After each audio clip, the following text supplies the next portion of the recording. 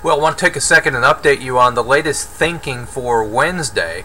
There are certain parts of this that won't be decided until tomorrow. In other words, how much of an impact will cloud cover and early day rainfall have on the severe weather threat later in the day? The longer we can hold on to clouds, keep away sunshine, and keep rain going in the afternoon, that will limit somewhat the volatility in the atmosphere. So here's some headlines. Severe potential, you've heard about that. Heavy rainfall, a good 2-inch rainfall with some isolated amounts more than that, and it's all part of a big temperature transition.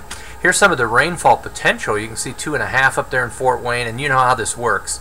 With one thunderstorm in an hour's period of time, you could pick up an inch. So this is just a general idea of how water-loaded the atmosphere is.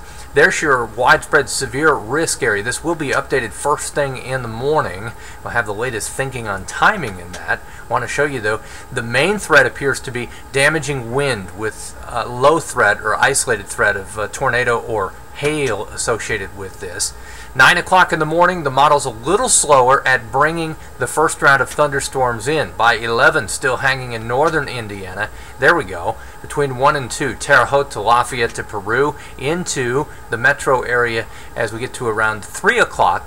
Now, if we hold on to that longer in the cloud cover without any sunshine, that may weaken this line, although TrueCast has been pretty consistent at keeping it strong. That's where you'd see some damaging wind, potentially, certainly heavy rainfall. And then by 9, pushing south of Interstate 70, and then by 11 o'clock, closer to the Ohio River. It's all part of a big transition from summer warmth and humidity to fall-like temperatures that will be on the way, not just Thursday, but into the weekend. We've got some lows in the 40s and highs that will only be in the 60s, like mid-60s, as we get to Saturday afternoon. Thanks for watching. We'll keep you updated starting bright and early Wednesday morning.